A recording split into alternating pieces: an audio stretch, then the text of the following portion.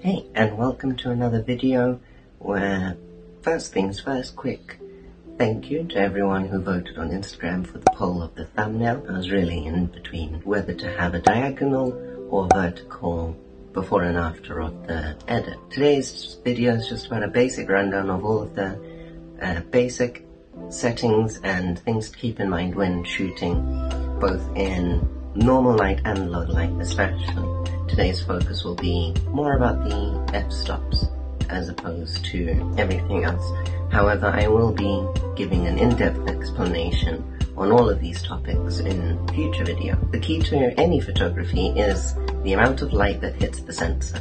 Low light just means that you need more light to hit the sensor, and all of the settings involved with that will be described in today's video. So, the key to low light is, ironically, light, which means you need as much data in your file as possible. So step number one is you must always shoot in RAW format if you can. JPEG is just a very compressed file, which means all of the data that your sensor can actually capture is gone. RAW is better explained with this analogy. If I give you a cake, you just have the cake already made. If you don't like it, maybe you can add some more icing or frosting on top. Think of that icing or frosting as an Instagram filter. You can only add something to the very top layer, but you can't actually change the cake itself. Now with RAW, if I give you the ingredients for the cake, and let's say it's a carrot cake and you don't like carrots, you can take those out. So it's more of the building block. If you don't like it, you can change the recipe. Second tip is think about your subject. What do you want to take a photo of? What do you want to be in focus?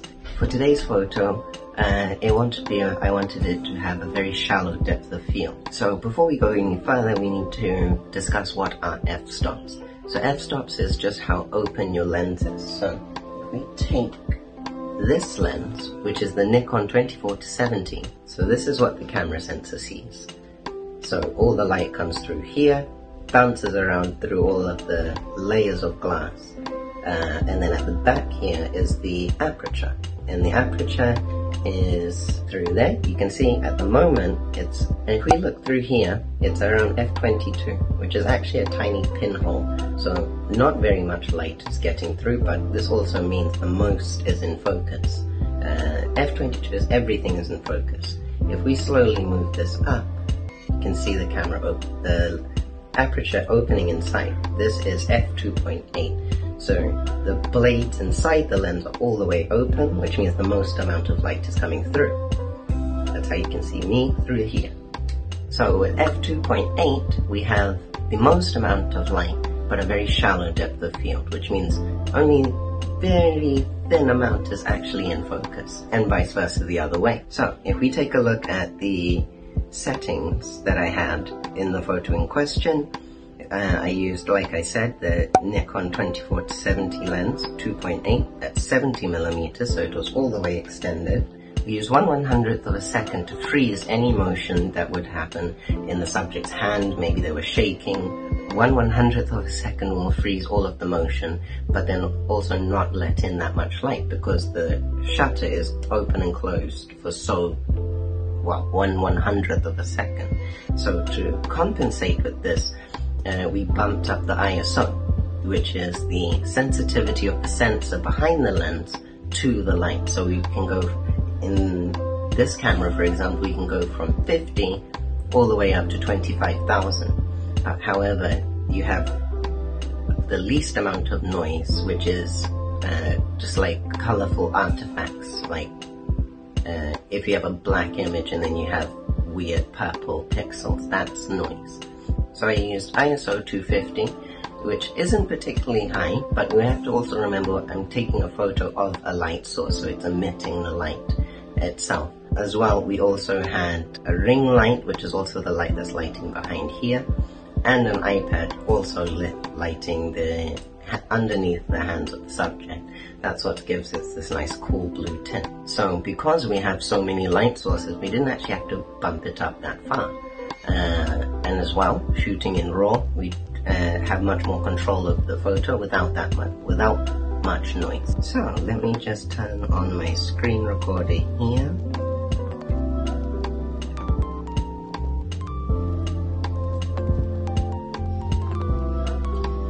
let me just turn on my screen recorder on my laptop, then we can go through the edits together. So opening up into Lightroom here, we can see the original photo and the photo in the thumbnail. And then what we'll do is go through all of the settings and what they change and why they change to these values. So if we go back to the original, we can see that this is the photo that came out of the camera. It's quite underexposed, not much going on, lots of black and not much real punch to it. Whereas in this photo, we can see all of the edits that I made. So, starting off with exposure. Exposure is the amount that we see in the photo. If we crank it all the way up, we can see more. However, if we go over here, all of these grains here are the noise that I was talking about earlier. So we don't want to push that too high, otherwise it will end up looking like this. And especially if you print, this will show up. So we'll bring that back down, and we can see as we bring it down, the noise gets less and less obvious. And then obviously when we zoom out, it's even better. Contrast is the difference between the black and the white and how much distance there is. So we haven't actually moved it up too much, only plus 26. We can see if we pull it down, the image becomes a lot more flat. However, in my style of photography, I like to have more punchy photos, so I don't want to do it too much, because then the difference is too exaggerated, let's say. So I just keep that down at anywhere around here. Highlights is the highest point, so we can see in the histogram up here, and this histogram is basically a data analysis of your photo, split into sections. So here are your blacks, shadows, exposure in the middle, highlights, whites, and so on. So we can see the highlights are the highest white points in your photo. So all of the white points like the center of the bulbs, if we bring that down, we can then see more of the bulbs inside. Maybe it'll be easier if we zoom in. There we go. So you can see here is the LED inside of the bulb. If we bring that down, we can actually see the LED is right here. And it gives us a lot more clarity and basically takes out the glare in the photo. However, we bring it back up and over, then we can't see anything in there. But then we also see on the histogram in the top right, and you see how it goes up and then down to flat. Now these are all personal preference. I think that looks nice. So you can see just more of a glow inside her hands. Shadows is basically the opposite to highlights, which is all of the darkest points. So we can see all around the edges, and in the histogram, if we go up, it broadens the curve, or if we bring it down, it puts more emphasis towards the center where all of the light is. And all the way down, also a nice effect, again due to personal preference, but I like to keep it a bit mysterious to see like a silhouette of a body behind, so you don't really know what's going on, because you don't want your photo just to be a snap like on your phone. You want your photo to kind of begin to tell a story of what's going on, why is it like that, and give a general mood. Give a general mood or feeling to your photo. You don't just want it to be like a click snapshot moment in time, otherwise you would have just picked up your phone and not the DSLR. White, moving on to whites. Whites is just all of the white in the photo. If we push that up, then it becomes kind of overexposed, but only on the brightest points of the photo, not like exposure, which brings up everything. And then most of these tools act like that. So with blacks, I found that there's already enough black, so I didn't actually touch that. And then moving down to color temperature. This is also known as the white balance on your camera. If we go to the cooler side, which is the blue side, you get more of a cool photo, which is more blue. Or if we go to the warmer side, you get more of a warm photo. So in this one, it started off here at 4500, which is if we go to as shot, this is what came out of the camera here. So this is 4500, as you can see in the temperature. However, I brought that down to cool down the photo, to accentuate the blue light coming from the iPad and from the ring light as well.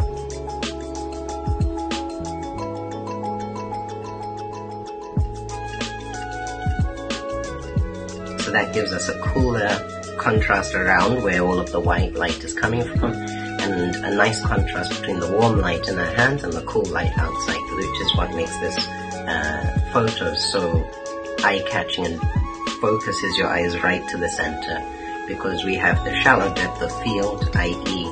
the front of her fingers and the back of our hand is out of focus, but in the middle, in the palm of our hand, is in focus. Additionally to that, the yellow light is in focus, and the yellow light is contrasting with the blue light. So there's lots of little elements and nuances going on to really draw in the viewer's attention.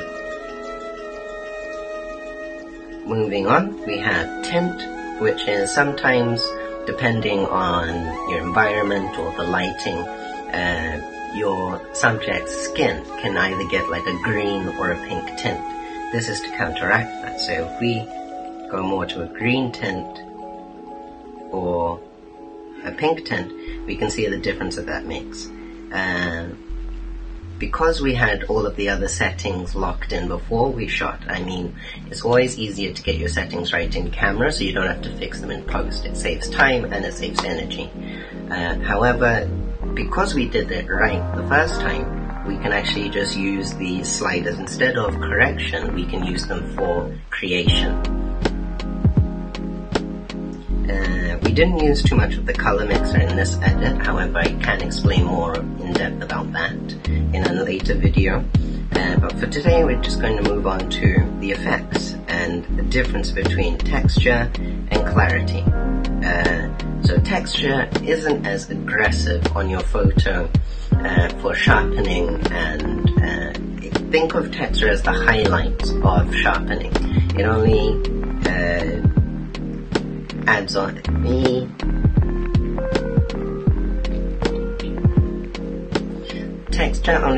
think of texture as the highlight of sharpening. It only takes the very tips of things and accentuates them, whereas clarity is more aggressive, and think of that as the exposure of sharpening, where too much can actually alter the image itself with your exposure and saturation. So, for example, the reason I have +7 on texture is just so we can have a little more detail on the little air bubbles inside the bulbs. If we move that up, you can see they get a bit more pronounced. However, move it down, it smooths it out. So with that, I kept texture relatively low. On other photos, these are all subject to this photo, so you can play around with them if you want.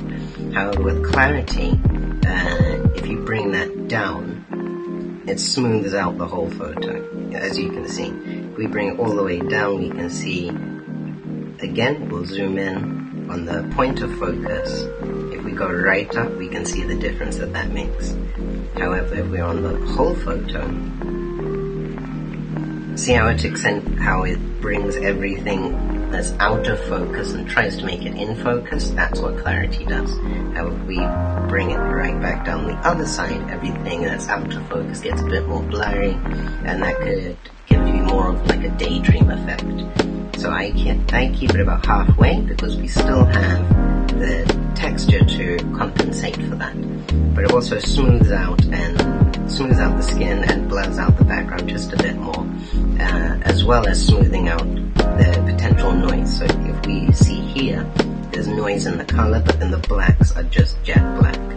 There's no pixelated noise here, and noise is our enemy. We don't want noise. So we go up, you see these all max out clarity, you can see all of these specks starting to show up. This here is noise in your background. Now, while you can use a denoise tool, it's better to try and eliminate that before you get there, because it's also at the bottom. And that's the reason I like Lightroom, because everything is so linear and in an orderly fashion. It makes it a lot easier to edit step by step.